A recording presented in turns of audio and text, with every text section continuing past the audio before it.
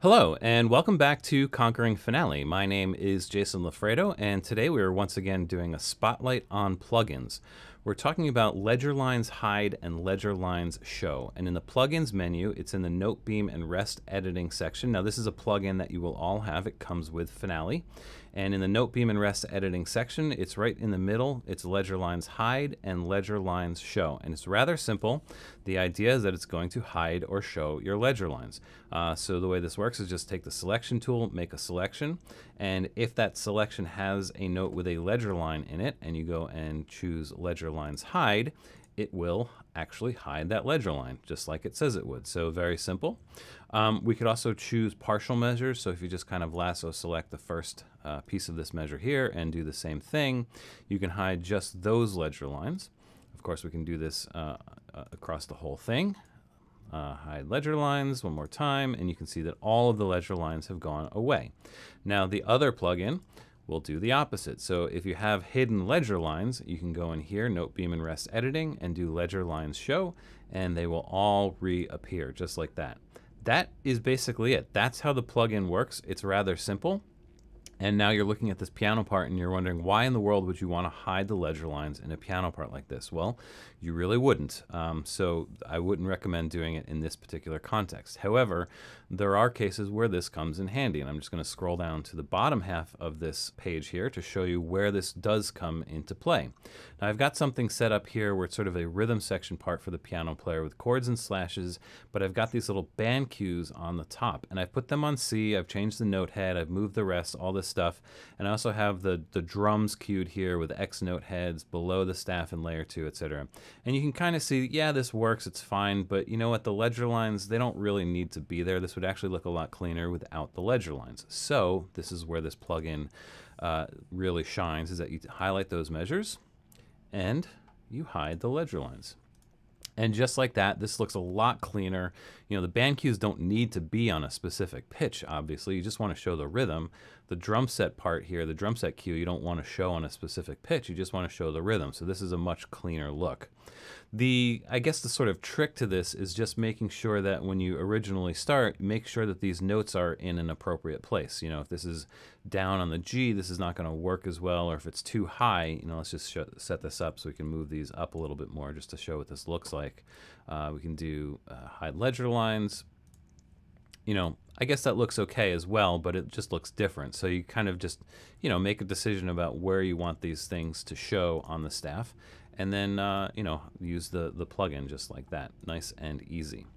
Now, the one thing is that if you have multiple layers, this plugin will actually affect all the layers at once. So you can see I've got the band cues up here and the layer 2 piano part here showing as well. So if I were to choose this plugin, Ledger Lines Hide, you'll see something bad happen. That you're not going to see what the notes are below the staff. So that's really not ideal. However, you can parse this out by layer. And the way to do this is if you just want to hide the ledger lines in one layer, what you need to do is go into the layer that you want to hide. So I'm going to go into layer 3 here because I put these cues in layer 3.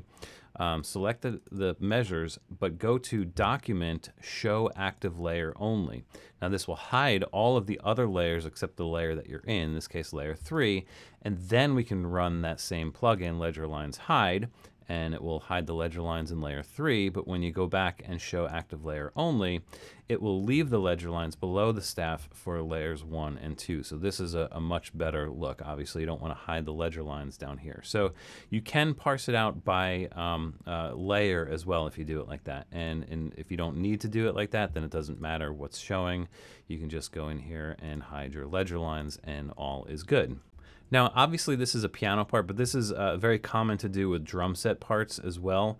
And if you're curious about how I set this up, by the way, with the slashes and the notes and the alternate note heads, I've also done another thing with the rests getting moved up and all that stuff. I'm going to point you towards a couple of videos right now so that you can kind of look at this. First of all, there's staff styles going on here. So in the staff tool strategies category, you can look at 20-3A through whatever it is.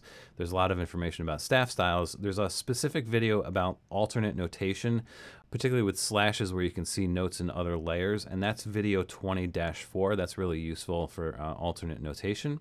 And actually I did a whole video on big band drum parts that does a lot of stuff like this.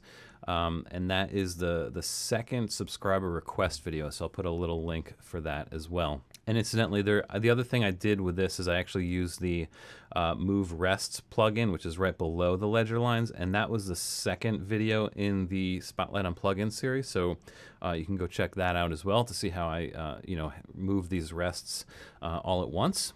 But other than that, that's all there is to it. Like I said, just knowing that this plugin exists is half the battle. Actually, knowing that this plugin exists is sort of 90% of the battle.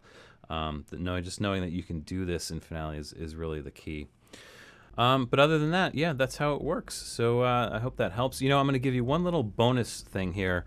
If you're really curious about what this plugin is doing under the hood, I'm going to show you something getting a little bit deep into the program. So I'm going to go into my Speedy Entry tool. Now, when you first enter Speedy Entry, you'll always get a frame if you have it set up that way. But if you click off of the measures, you will not see a frame open like that. And when you don't have a frame open on a Mac, if you hold down Option and click in any measure, you will get to this magical edit frame window. Now this is sort of like what's going on under the hood in every single one of these frames. And it's kind of crazy. Every single entry gets an entry slot here, and you can just go between them by pressing next, previous, previous, previous. So entry slot 0 is actually the first one. It's actually this upper C here. The next one, entry slot 1, is the next B. And every single entry gets this list of attributes, and some of them are checked, some of them are unchecked, depending on what's going on in the measure. And you can see that one of the items here is ledger. And so for this first entry, which is entry slot 0, if you just uncheck the ledger there and click OK, you'll see that the ledger lines will go away just for that first entry. So literally what this plugin is doing is it's taking the selection that you've made and going into this little edit frame window and taking every single one of these entries and unchecking this box. But it's obviously doing it all at once and in a much simpler manner because, again, you can just go boom, boom, boom, hide ledger lines, and all as well. So a little bonus tip about what's going on under the hood with that plugin for all you advanced users if you're really curious. I thought that might be interesting to show. All right, so I believe that's it. That's been another Spotlight on Plugins. My name is Jason. I hope you've enjoyed. If you haven't done so, please subscribe. And yeah, so I'll look forward to seeing you on the next one. I'll see you then.